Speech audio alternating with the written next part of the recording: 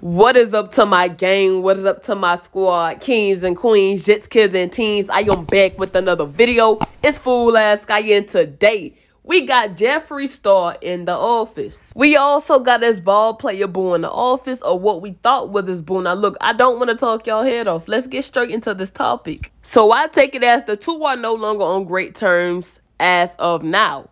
But the dude posted, guess I'm back on here again. Drop your snaps and add me. Jeffrey commented and he said, hey, since you can't answer the phone right now, can you give me all the stuff back that you stole from my house?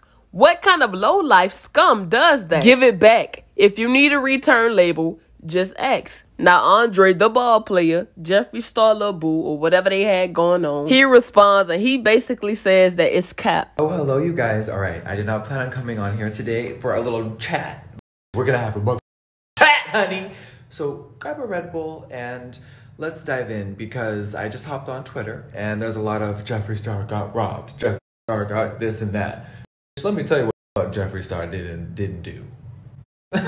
Listen, I'm sure a lot of y'all can relate, but sometimes when you meet people, surprise, they're not who they say they are. So y'all, real quickly, Jeffrey Lynn got a little played. So I've been hanging out with someone, just two grown adults having sex and chilling, nothing serious, but I was presented a whole different person than who this man really was. So, and that's fine. Y'all know out there, I'm sure a lot of you out there have dated or dealt with or even hung out with some shit people, and yes, it should happen to me. So about a week ago, Jeffrey Lynn discovered a lot of things, and this person secretly no job, no money, not even a bank account, and we're talking this person's 30 years plus. So all these things that I were told were all false. And I was lied to, and I was like, okay, bye, sweetie. It was really good meeting you. Thanks. Bye. And then all of a sudden,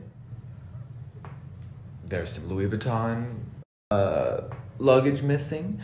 There's some backpacks missing, and there's a few sunglasses missing. So Jeffreestar got robbed. No, someone just stole a few things. Now, I know, Jeffrey, you can just rebuy it.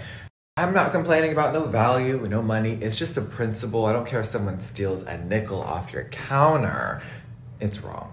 And if you revel and enjoy anything, if you enjoy bad news for anyone, including me, you're sick. Because I logged on Twitter and y'all, some people are like, yes, someone got him. I'm like, there's a special place in hell for you. But yeah, so some design stolen from me, and it isn't about what it is. It's just so basically the dude got finessed. You got robbed. Your items were took without your consent. You didn't know. Jeffrey had jokes, and so did Mr. Ball Player. It reads here, this is what being a guy with no bank account and no job could get you. Yes, that is a picture of Mr. Ball Player with his feet lying on Jeffreestar as he get a haircut. My dude wasn't done just yet. He posted this, I just needed a bag. Basically saying, look, dude, I use you for your money. And then Mr. Ball Player says this, shall I tell the people? Ha ha, I see they are gone. Now look, whatever Jeffreestar had on his Snapchat, this dude was not here for, and he was about to let it all out. And then he posted this screenshot to his Instagram story. My lawyer screenshotted your threats, and you signed a non-disclosure agreement where you cannot say my name or post any photos. I don't get why you won't just give me my stuff back. You put my health at risk, and all I showed you was respect. all right, you guys, I'm gonna go have dinner with some family. I hope everyone has a beautiful Mother Wednesday. I just want to say that I'm in a really great mood. I am coronavirus free. I had my 100th test yesterday. I'm STD free, and I'm good. Hold up now. I may not be the smartest fish in the sea, but in this message, you said this dude put your health at risk. Now you're saying you're STD free?